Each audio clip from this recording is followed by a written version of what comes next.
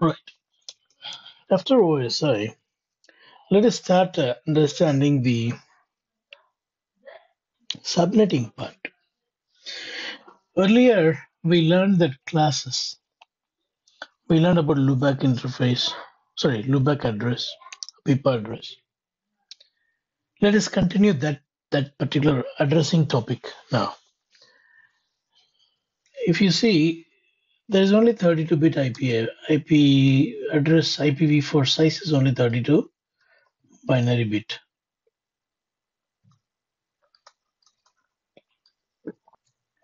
It's only 32 binary bits,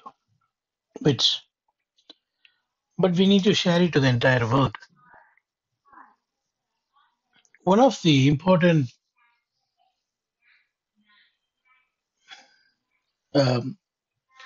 I can say the scheme that makes this possible is private address scheme.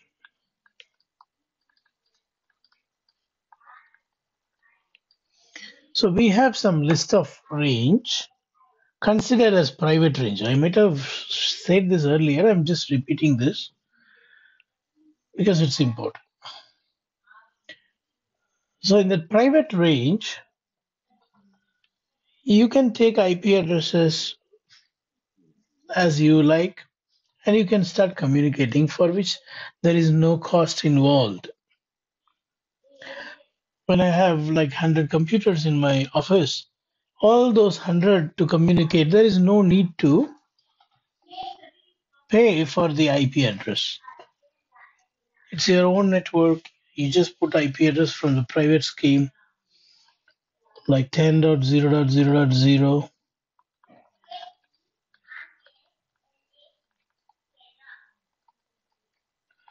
and then 172.16.0.0,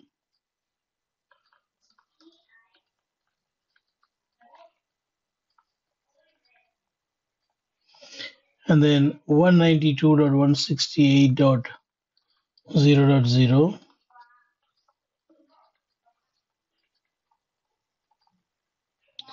So you can take any one of this and you can use it.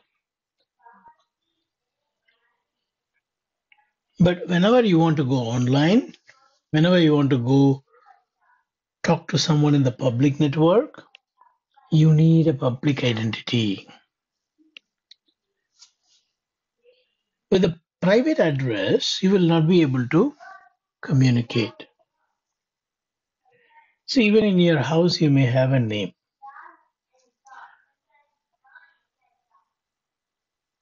That name is not there in the register. So with that name, you cannot take visa to any country.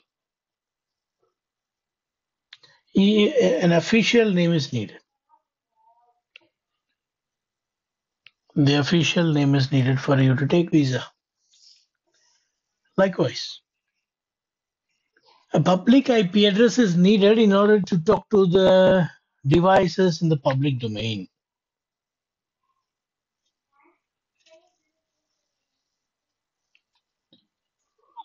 What are the public range of address?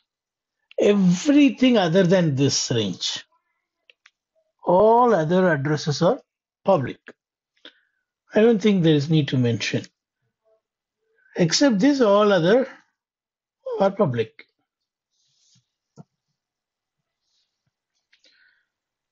Fine. What is next?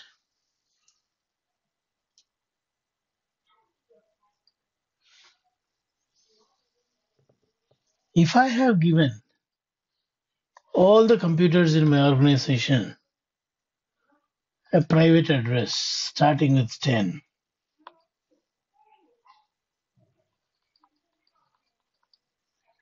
all the computers have got 10. It's a private address. Now, if I want to talk to public, the ISP will give you an IP address, a public IP address, let's say that is 20.1.1.1.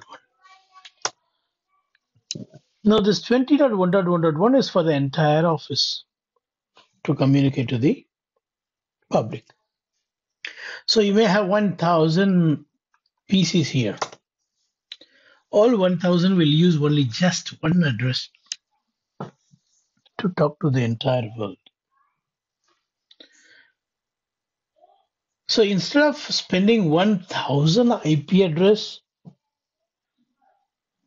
in one organization, just only one IP address is given, which is more than sufficient for this 1000 to communicate to the public. What is this called as? We call this as NATing, Network Address Translation, which we'll be seeing a bit later, not now. We have various types of NAT. Dynamic NAT overloading, static NAT.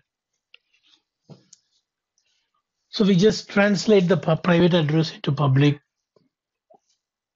sometimes private to private, which we discussed in the earlier classes. I'm just revising. These are all the early classes. I'm trying to recall all those stuff. Now we are getting into the new subject for the day. One is subnetting.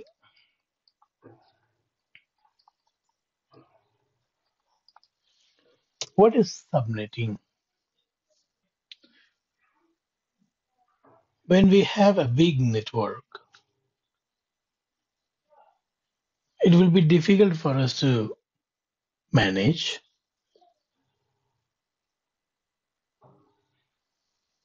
So we want to divide that big network into small networks for our convenience. That is one reason. See, another reason, if you take any organization,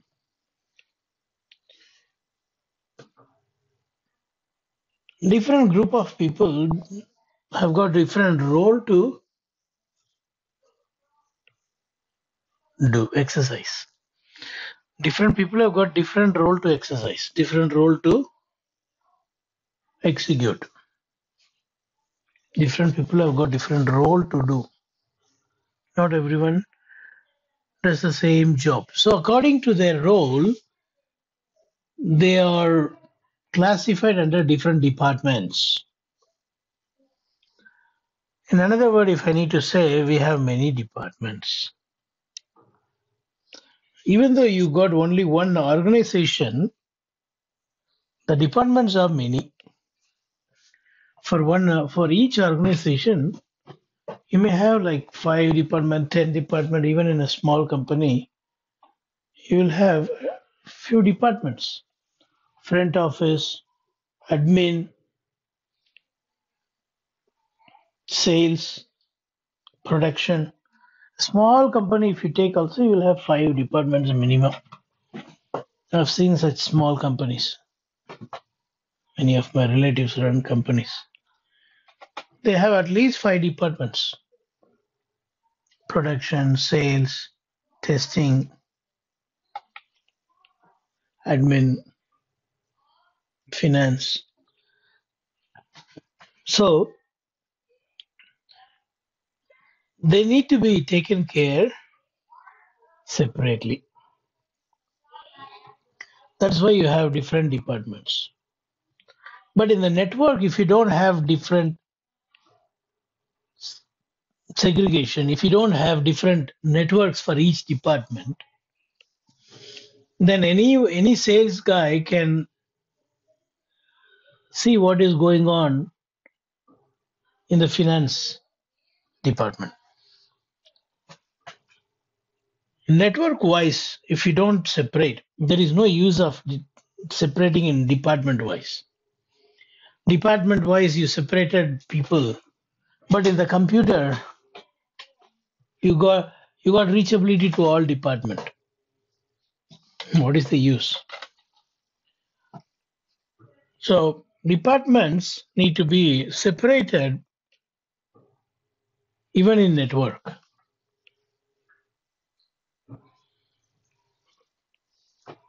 So we need to take one big network and subdivide it into as many departments as you got. Let's say in your organization, you decided to use 10 network. 10 is just one network, right? Mask is 255.0.0.0.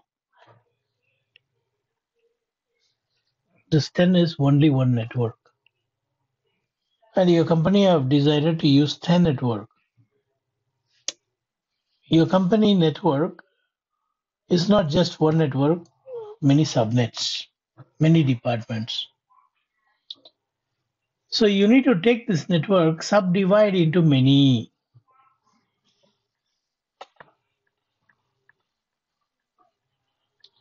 We need to take this 10 network and divide it into many. Which means all the subnets will start with 10, but they will not be same. You're going to take 10. The fruit of a banana tree will not be mango. Fruit of banana tree will be banana. Subnet of 10 network will be subnets of 10. Subnets of 10 network will be subnets of 10. In another word, because this is masked, it will never change. So the change will occur somewhere here. When you do subnetting, the changes will be happening only on the host side, not on the network side.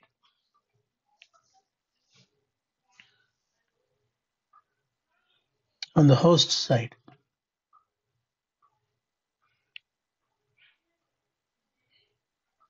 Have you done subnetting before? Santosh?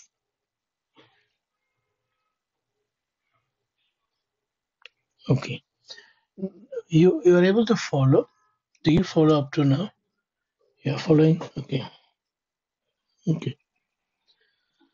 So we were talking about departments. Let's say we got 6 departments, or even 7 departments, or 5 departments. Let's say 7. Which means I want to divide this network into 7 subnets. I want to divide this one network into 7 subnets.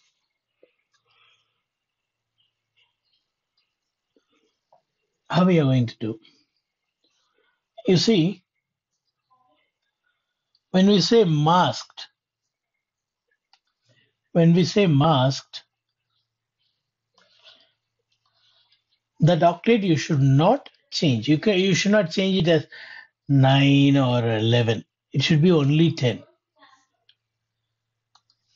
If you have not masked, you have the privilege of changing it. You see, these octets are not masked. Now you got the privilege of doing it as per your wish. You can use that as host bit, or you can use it as a network bit.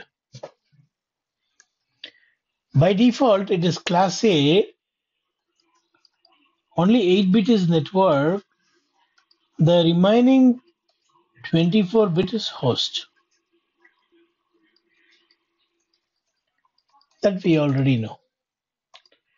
But now what I'm going to do is, for the sake of networking, for the sake of subnetting, I'm going to give some bits of host to be considered as bits of network. I'm going to give some host bit to be used as a network bit.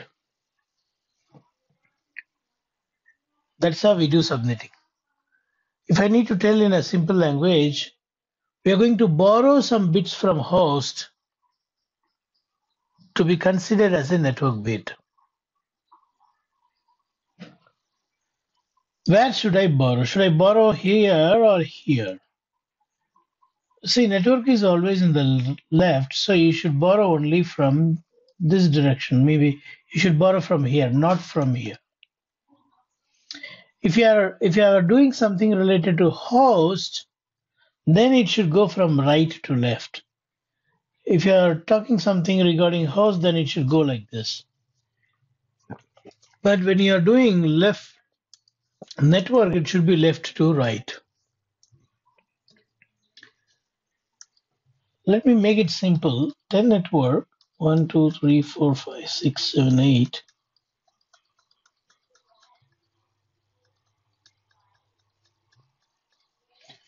You see, you got this 24 host bits, and you have decided to borrow some bits from here for networking. How many bits should I borrow? How many bits should I borrow to get 7 subnets so that I can give each subnet to each department?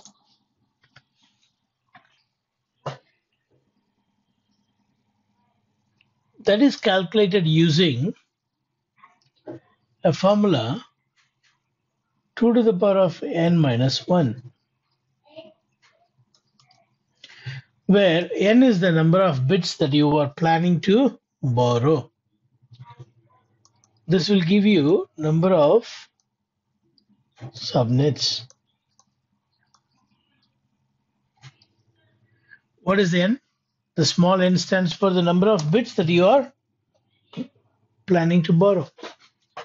Let's say I borrow only 1 bit. So 2 to the power of 1 minus 1. 2 to the power of 1 is 2 minus 1 means you don't get any subnets. What about 2 bit? 2 to the power of 2. N is 2. 2 bits. I'm planning to borrow 2 bits.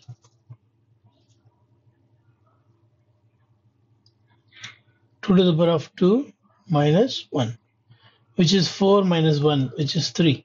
So 3 subnets I can get if I borrow 2 bits.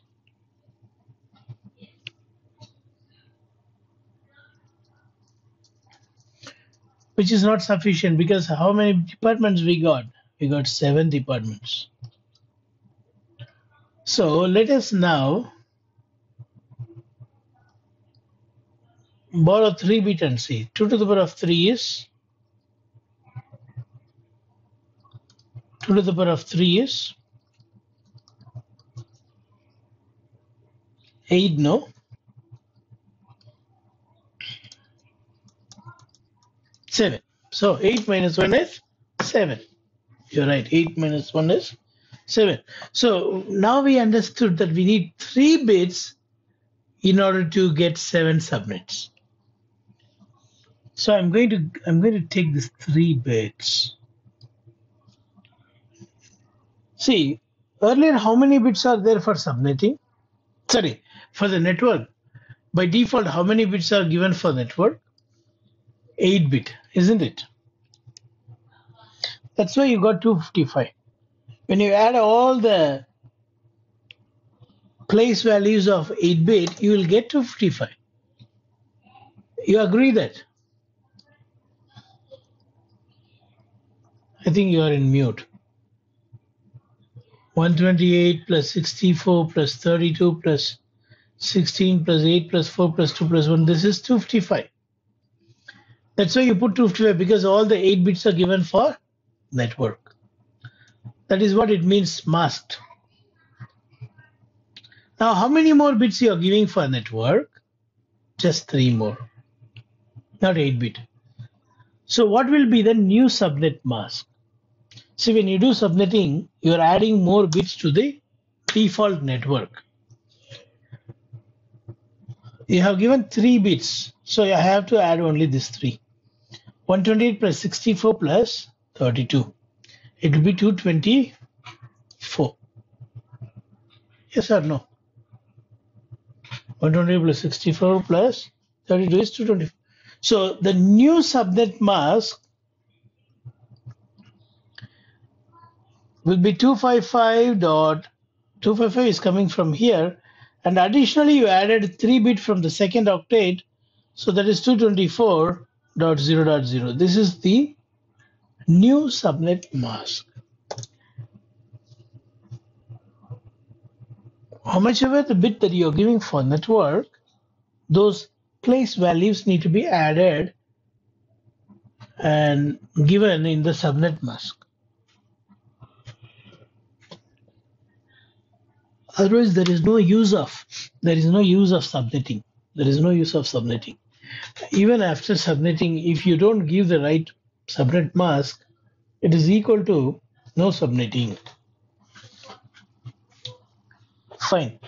What I am going to do next is, so far I have done two things. One is,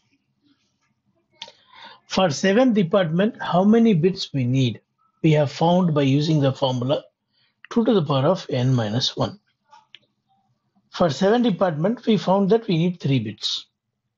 So if you have given 3 bit for network, then that need to be assigned on the subnet mask. That's what I have written, 255.224.0.0. That has been applied to the subnet mask. Now we are going to see those 7 subnets. You see, when you have this 3-bit,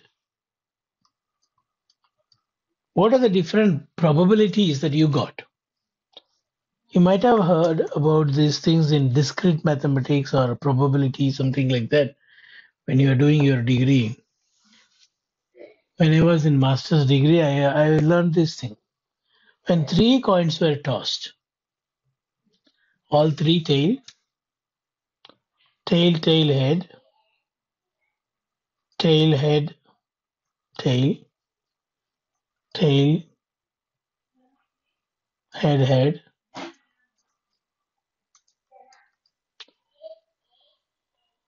You know these things? Okay. Just, yes. 1, 2, 3, 0, 1, 2, 3, 4, 5, 6, 7. Okay. There is no other possibilities. These are all the possibilities. Now, all ones we won't take. Okay. All ones we won't take. Now you see how many you have. 1, 2, 3, 4, 5, 6, 7. That's all. So this is for the first department. 10 dot, in this place 0 dot 0 dot 0, sorry, 0 0 0, which means 0. 10 dot 0 dot 0 dot 0. Second one, here you put 1. What is the place value of this one? What is the place value of this one? 32, isn't it? So the next subnet will be 10 dot 32 dot 0 dot 0. Next you apply this one there. 0, 1, 0. What is the place value of this place? 64. So next department is 10 dot 64 dot 0 dot 0. Next apply this one. 0, 1, 1. Do you follow what I'm saying? Now if it is 1, 1, what will be the value? 64 plus 32, which will be 10.96.0.0. Next, 100. What is the value? 100. Exactly. Super. You're catching up. 10.128. Next, 101, which is 128 plus 32, which is 160, isn't it? Next, 110, which is 128 plus 64 is 192. Now I told you, you don't use this, but for some other reason, you should write it. 10.224.0.0. When all the 3 bits are on, we don't use it. So put on X mark and you will know why I wrote it. So far good. Did you understand up to now, up to this level? Now let us move on to the next level. You see, these are all the networks and this is the subnet mask for those networks. For all the departments, the subnet mask is same, new subnet mask. 255.224. How you got 224? Those 3 bits you need to add 0. Now, first department, you give this one to the first department. The first IP will be 10.0.0.1. You know what will be the last IP? In that department, first IP is this. The last IP is 10 dot. You see, the next network is 32. So 31.255.254. Why I put 254? Because for each department, there will be an address called broadcast IP, which will be 10.31.255.255. I want to repeat. When you make all the host bits on, you don't use it as an IP, you use it as a broadcast IP. What it is, whenever you want to send a traffic to all devices in that network, you will send to this address. If I send any packet to this address, everyone in this department will receive. That is what we call as broadcast address. So always the last IP, that is the broadcast IP. This is the last of this department, this network. How do I know it is last? Because you see, the next department is 32. If next department is 32, definitely it should be 31 here. Okay. Now for the second department, the first IP is 10.32.0.1. What will be the broadcast? 10 dot. What will be the broadcast? Exactly. 63.255.255. And then the last IP will be 10.63.255.254. Likewise, here 10.64.0.1, 10.96.0.1, 10.128.0.1, 10.160.0.1, 10.192.0.1. The broadcast, listen, the broadcast, here it will be 10.95 dot. And what will be the broadcast of the the next one?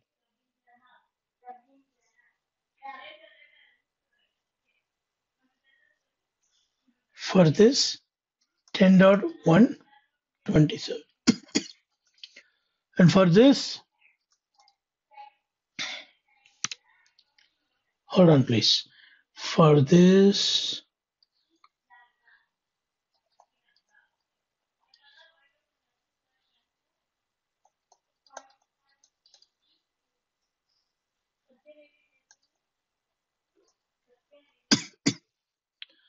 for this 10.159.255.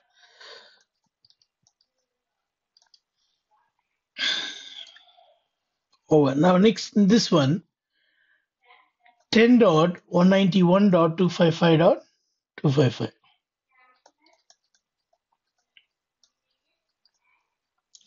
Now you see, the reason why I wrote this one is, when I write this one, I will not make mistake. 10.223. You agree? I did not make mistake because I'm seeing the next one is 224. That's why you should write this, but you should not use it. When all the bits are on, you should not use it. Did you get the subnetting? I want you to quickly copy this. I'm going to give you an exercise. Let me go to the top. From here, you copy from here.